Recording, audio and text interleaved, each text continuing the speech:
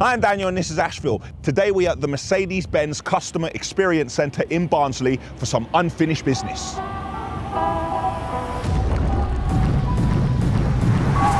And we've stopped. Woohoo! Let's do it. 39 miles an hour. We don't have insurance for that. Oh no, is that my fault? Turn back the clock 1 year, we did a full review on a Mercedes-Benz Actros 5. In this review, we tested the active braking system. Now, I don't want to spoil it for you, but it didn't work. Apparently, the ABA should have given me several warnings before applying the brakes and stopping the collision from happening with the VW. So Mercedes have invited me down now to show me how it works and to put it to the test again. Walking my way through the parking area, I can see all the demonstration units here. Get this about this site, it is a perfect square. It is 25 acres by 25 acres. I'm standing in front of the Mercedes Actros 4, so we're gonna start with this one. Now, number 5 is a more advanced unit, but we're gonna show that number 4 works first, then we're gonna move over to the 5. Please remember that all of these systems are only to assist a driver. Active driver assist. Active braking assist. These trucks are not autonomized like anything that you see at Tesla where the truck is driving itself. So drivers should not be relying on this. This is only to help prevent a collision.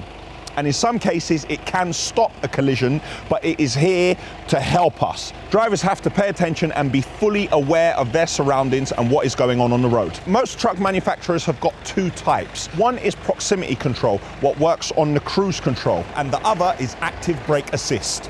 Now, this works with the cruise control and when your foot is on the accelerator pedal. Here's how it works. Each vehicle has a radar sensor continually transmitting waves.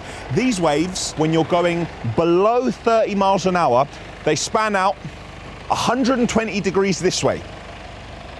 And you look in front at about 60 meters. But when you go over 30 miles an hour, that 120 turns into 18 degrees this way, which is basically the line of the truck going forward, and it looks in front 260 meters. Unfortunately, my Golf is no longer with us. I did try to use T-Cut to take out the damage in it, but it didn't work. We don't want to put anyone in harm's way, even though we believe it will work, so we're not going to do that, and we don't have insurance for that. However, we have this blow-up Mercedes, what we're gonna use. It's the same size as a car, so it should work as a prop in this play that we're about to start. So for the purposes of this test, we're gonna turn off the proximity control. So we are only using ABA, not the 2 combined. Right, this is it, take 1. The ABA in Actros 4. Let's do it. Do you feel for throttle control? That's it, yeah? Yeah. So I am doing nothing. Nothing, we're just aiming for that yellow cube. Right, okay. That yellow cube. Right. And me, so 25 miles an hour. Slightly left. 26 miles an hour. No warnings yet. Slightly left. Slightly left, here we go.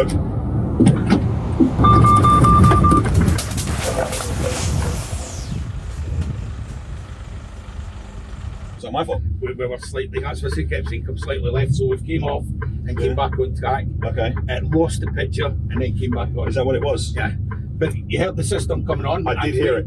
And then it braking, yeah. Yeah, okay. So that was take 1, which wasn't very successful. I'm speaking to the guys here at Mercedes, because when I was straight on, I wasn't entirely straight on. I was slightly off and then I veered back to the left a little bit. Now, I thought that I stopped the vehicle, but the hazards you can see flashing here, that means that the truck intervened and the truck did. Because if I had braked in time and it was me who stopped the truck, then the hazards wouldn't be flashing at the moment. We're gonna give it another go and I'm gonna try and drive a little bit straighter.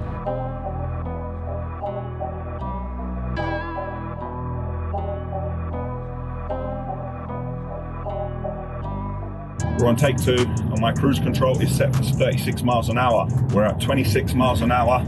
We're heading towards it, 33, 34. Here we go.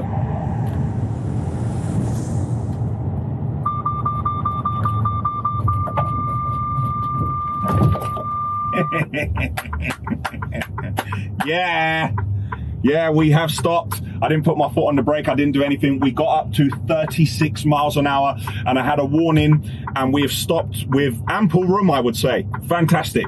So once it didn't work, once it did, but the first time I think it was me. For good measure, I'm going to do it one more time and it's best out of 3.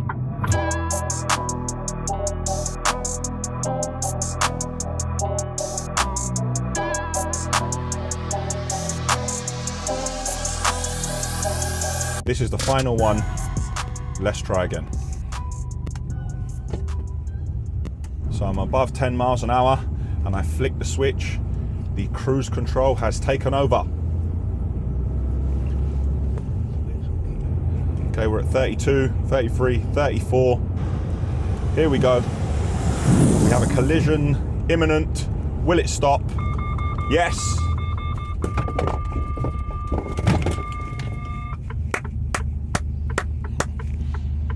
Spot on. I didn't put my foot on the brake at all. The truck has stopped and it clearly works. You have to get your head around trusting the lorry that it will stop, but no, fantastic. Great stopping distance, it's definitely working. Now that's in the 4.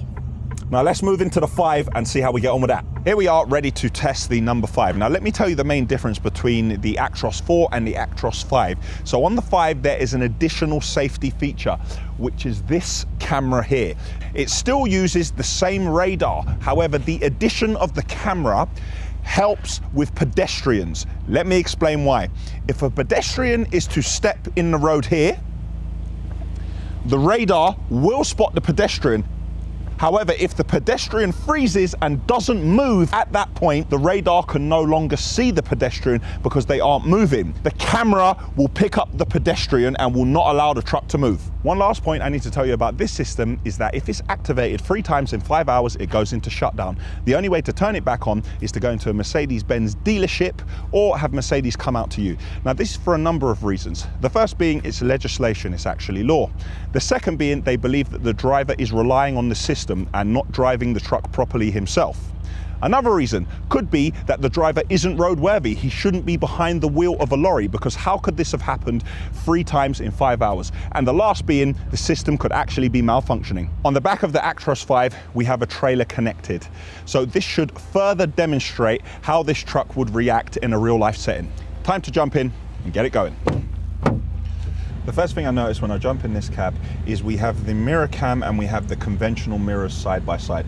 Now, no lorries actually go out on the road with this. This is what Mercedes have designed to teach drivers who are used to using the conventional mirrors to start using this as well. So the two being integrated here helps people to trust that these mirrors actually show exactly what these show, and in some cases maybe more. Having a look here, I can see the full digital dash. Click here to see a video where we did an in-depth review on this.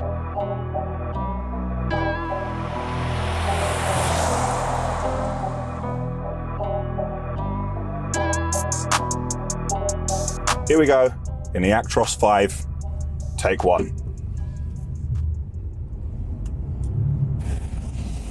24 miles an hour, 25 miles an hour, 27, 28, 29, 30. We're waiting for it. Here we go. We've got a warning and it's taken over. Whoa! So on the first test, it worked well. I stayed dead on straight. I had my warning and the truck managed to stop. Even with the trailer on the back, it is a very safe distance. So what we're gonna try and do this time, I'm gonna go around, I'm gonna speed up a bit more.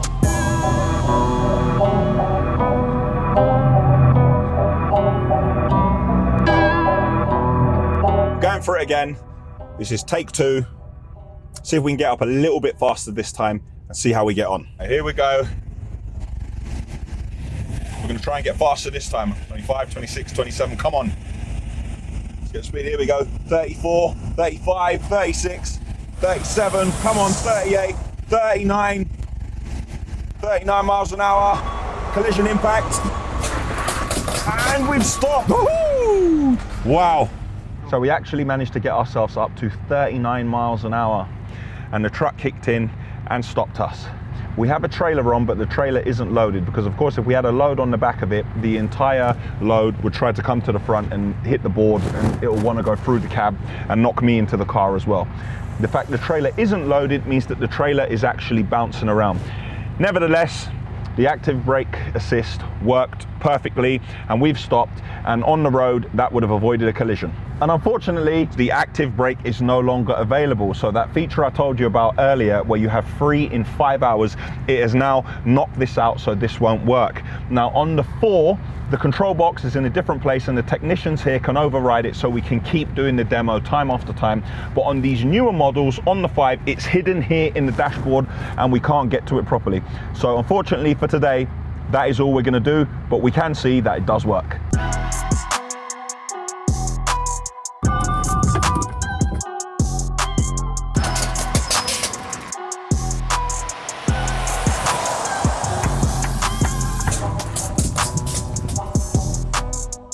That's it from the Mercedes-Benz Customer Experience Center.